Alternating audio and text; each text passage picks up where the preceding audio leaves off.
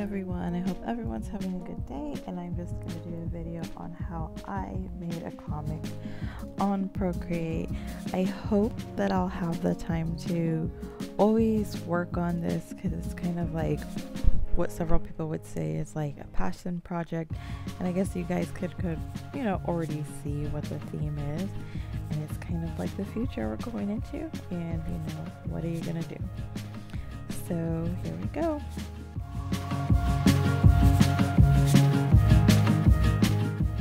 And you could see right here that I obviously did kind of a sketch on Procreate.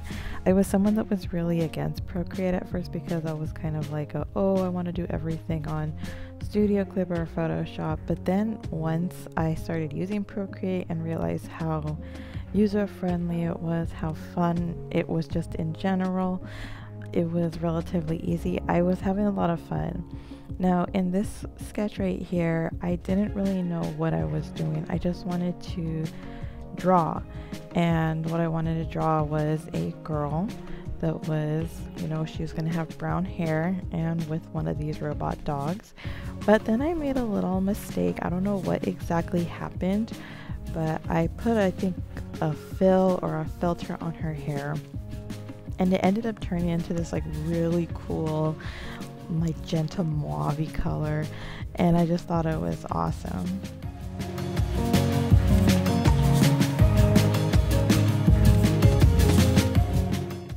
And again right here you'll see that I just like didn't know what I was going for. I was like changing her hair color, and I didn't even think that I wanted to go with this neon theme where it was obvious that the robot and the girl would be like super standing out against like everything, and I was just trying out filters and to make kind of like a cool neon retro vaporwave kind of theme. And I just added this random text where she says, the girl, we don't really know her name, where she just says, can we at least go out for coffee? And then he says okay. And I just think that's like a sweet thing. I don't know, it's really ambiguous. We don't really know the whole entire story. Here's the next one.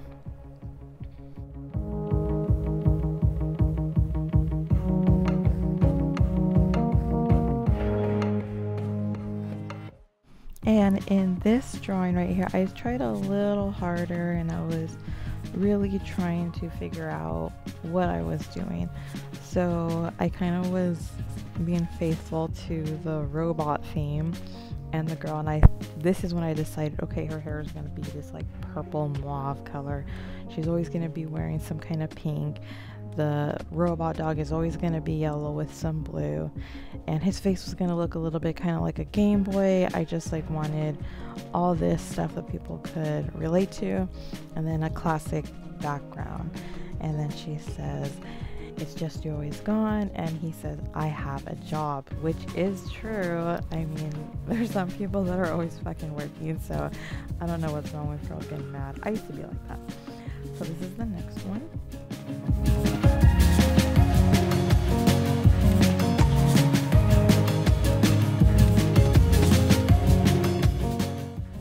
So I hope by now I've kind of proven myself to me that I could work a little harder and then achieve kind of like a full-scale scene. So I kind of wanted, the front and the middle and on the background, and I wanted her to have this little phone that looked just like her little robot dog, and I feel like I'm gonna add that later into the story and see how it is. And I'm really trying to make myself do a whole scene rather than just a picture of a girl, because I just think if I push myself a little more, I could kind of make things happen as far as having a successful piece of work. And then she just sees the robot and she goes, he's back.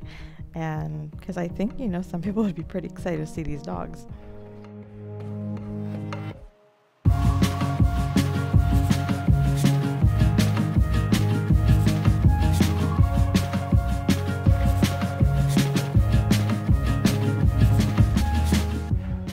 And here I definitely have the theme where I totally decided that this dog was going to be part of some huge sheriff division in California, which, if you guys don't know, or like highway patrol, I live in California, and we got like really serious police here. Now I know a lot of people like to say that it's not true, but it is, in my opinion. And so I just put Golden Gate Police. I haven't decided if I want to put Golden Gate Police or Golden State or just State Police. I'm not sure. But this is the funny part where the dog kind of just sees the girl and he goes, "You're kidding," like, because she notices him through the window, and I just thought that was funny.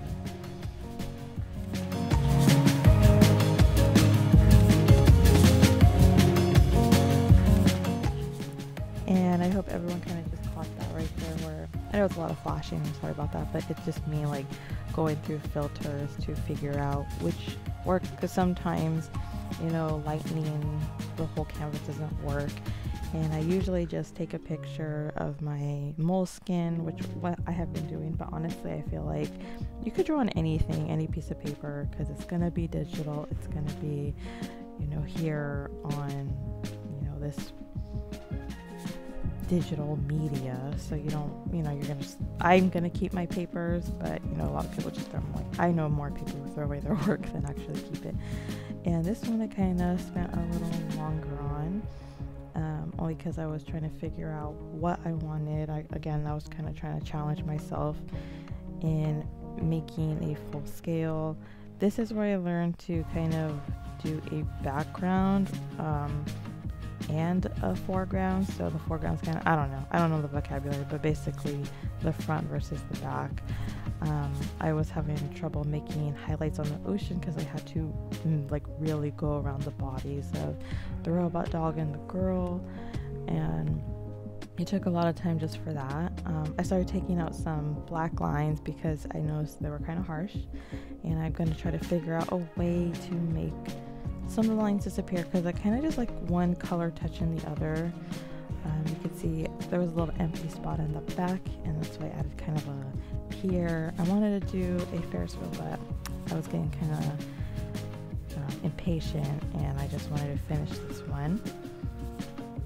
And then I added some pretty little things, and this one, she says, "Oh, I really thought the meal was half off," and he says, "It doesn't matter, I pay, I always pay." And I just thought that was funny because, you know.